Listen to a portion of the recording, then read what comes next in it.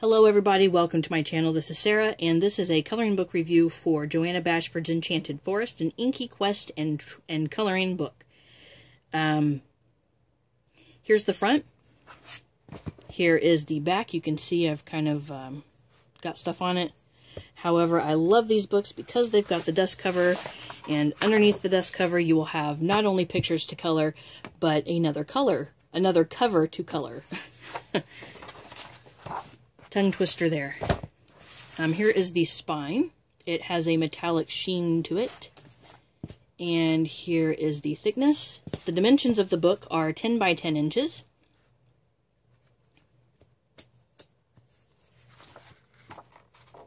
Inside you'll have the intro page here. This is someplace where I tested some mediums I was using, as well as the information page for publication. Then you'll have your really nice big nameplate. So this follows the same format as her other books do. And then you'll have hidden inside this book are these creatures, and then below each one of the creatures it will have the number. Let me zoom in here. We'll have the number. Focus.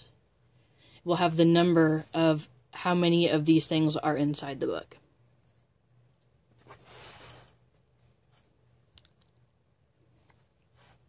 And then you have a nice little letter here from Johanna to anybody who's coloring her books.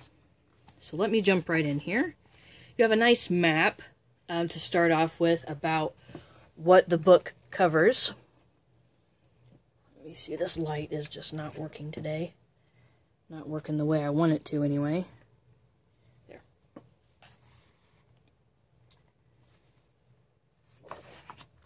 And the paper quality of this is the same as her other books. It's a thinner cardstock type of paper.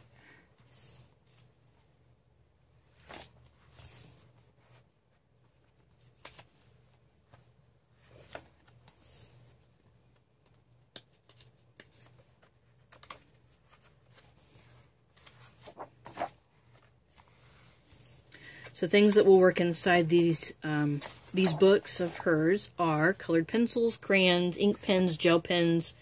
Watercolor will work if you're careful with the water. Chalk pastels, oil pastels, the Neo Color 2 watercolor pastels from Caran d'Ache. Those will work. Those are my absolute favorites. When it comes to slick sticks or gelatos or anything that's a water-soluble stick, they are my absolute favorite. They're a little bit more expensive, but they are definitely worth the money. You can review those with me on one of my previous videos. If you click on my name over there, you'll see the other videos I have. Just scroll down until you see the Caran d'Ache Neo Color 2 review, and you can look at those as well.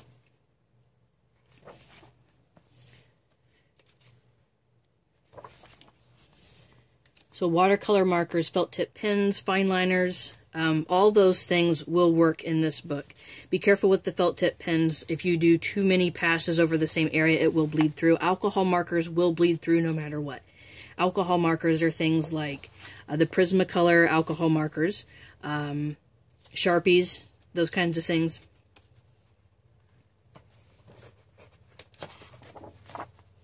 The Crayola markers, if you're using Crayola markers, those are a water-based marker. They are not watercolor markers. There's a big difference, but they are water-based markers. And those will not go through.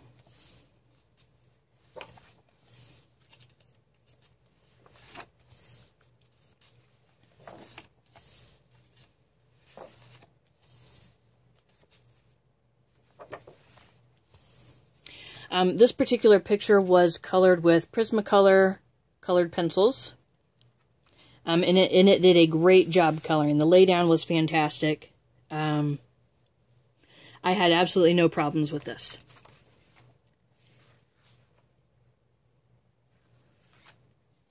And I'm getting ready to show you the other one.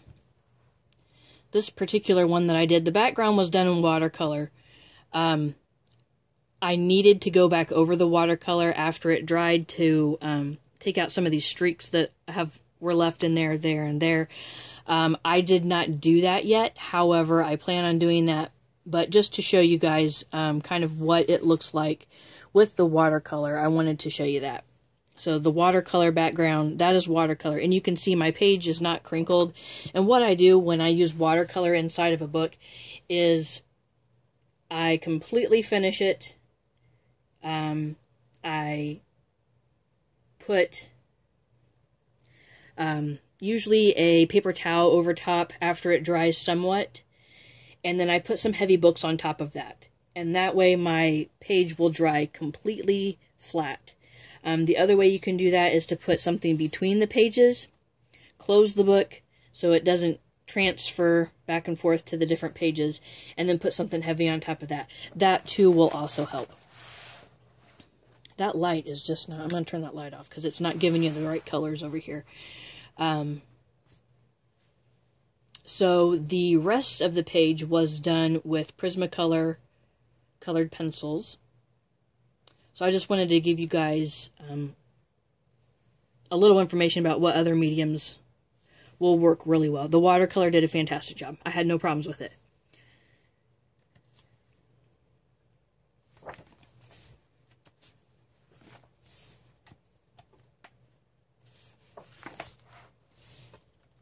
And this is the book where I absolutely love some of the flip out things that are in the back here. And I'll show you guys those here in just a bit. I've not started coloring those yet, but they are fantastic. This is the other one that I have colored. And this was done with Prismacolor colored pencils as well. I've not finished the background completely yet. You can see there's a difference here between this one, and it will all look like this once I'm done. But this was another great picture. I had the opportunity to color in this book, and it did phenomenal. Phenomenal job. I'm never disappointed with Prismacolor.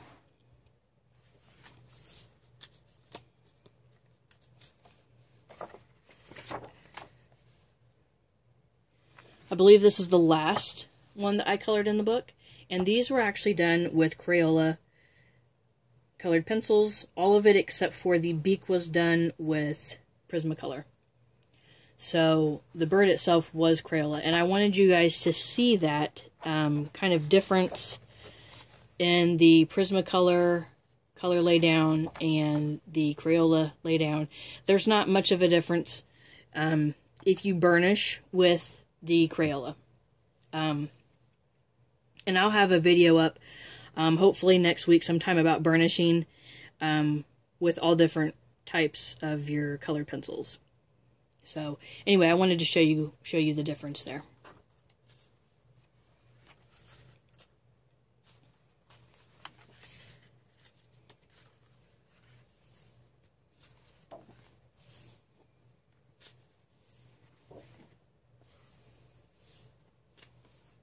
So these are the flip out areas. So I'm going to move it over to one side so you can see.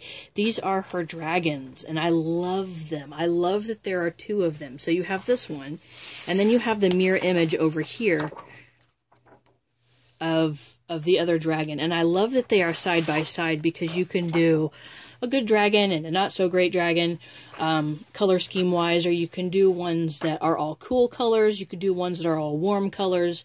You can make them look identical. You can make them look like twin. You know, it doesn't matter what you do with them. I like the fact that you can do something different with each one. I think that was a pretty cool thing. And then on this side of the page, you will have the key to where all the hidden animals are inside the book. The one thing I've noticed in Johanna's books is that there is no test page in the back. So what I do is I use this as a test page, or I use one of the front pages that has ink on it, so I can test over the ink as well if I would like to see how the medium will work. So that is the end of my review. Thank you so much for watching, and as always, happy coloring.